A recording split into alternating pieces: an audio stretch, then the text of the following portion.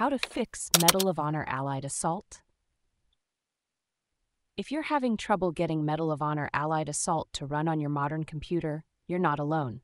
This classic game can be a bit finicky, but there are some steps you can take to get it up and running. First, let's talk about compatibility.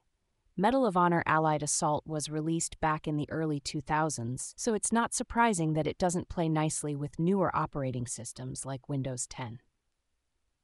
One of the first things you should try is running the game in compatibility mode. To do this, find the executable file for the game, right-click it, and select Properties. Then, go to the Compatibility tab, check the box that says Run this program in Compatibility Mode 4, and select either Windows 7 or Windows 8.1 from the list. Click OK and then try running the game again. Another common issue is with graphics drivers. If you're using an NVIDIA GPU, you might need to roll back your drivers to a version that the game supports. It's been reported that NVIDIA GPU drivers after version 5.17.48 can cause the game to crash at startup.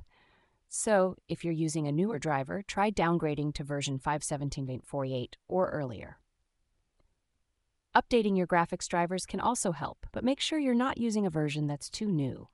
You can update your drivers through the Device Manager. Right-click on the Start button, select Device Manager, find your display drivers, right-click on them, and select Update Driver. You can also check the manufacturer's website for the latest compatible drivers. Sometimes the game might crash due to other system issues. Ensure that your Windows is fully updated and that you've installed all the necessary patches for the game. If you're still having trouble, try running the game as an administrator. Right-click the executable file, select Properties, go to the Compatibility tab, and check the box that says Run this program as an administrator. If none of these steps work, you might want to consider using a no CD fix or the War Chest version of the game, which includes the base game and its expansion packs. Some users have reported that the base game alone can be problematic, but the War Chest version works better.